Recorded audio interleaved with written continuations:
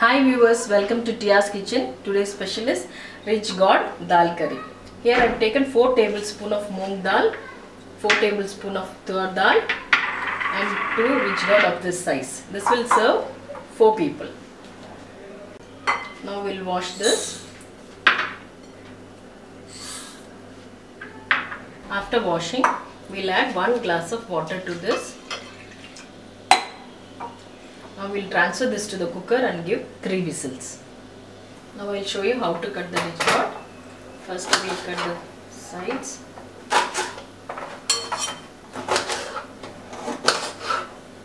We'll clean this. You can use peeler also, but I feel comfortable with the knife. So after cleaning the edges, cut like this, we'll remove the seeds. If you prefer to keep the seeds, you can keep, but I don't prefer to keep. This way.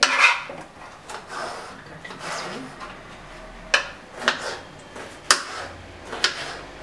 This has to be the size of the rich gourd. Now to this, we'll add 2 medium-sized onion, 2 tomatoes, and 3 green chilies. Now we'll add this to the rich gourd. Our dal is completely cooked. See the dal. Now we'll add 1 glass of water to this. Half teaspoon of turmeric powder. And the vegetables. Mix well.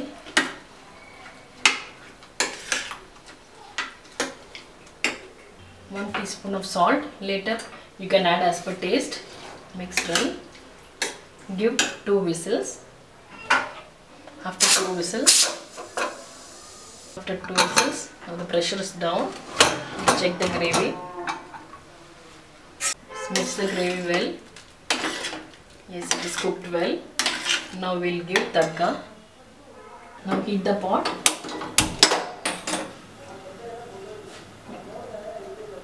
Add 2 tablespoons of oil. You can add sunflower oil or coconut oil.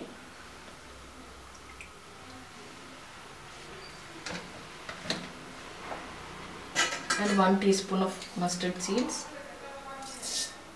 Let it splatter. Keep the flame in medium. Add half teaspoon of jeera.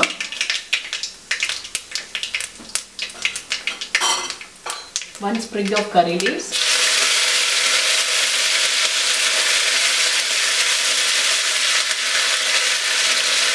Chopped garlic, 1 tablespoon of garlic, little hing, half teaspoon of hing, 1 teaspoon of sambar powder. For this recipe you can watch my previous videos. Keep the flame in sim.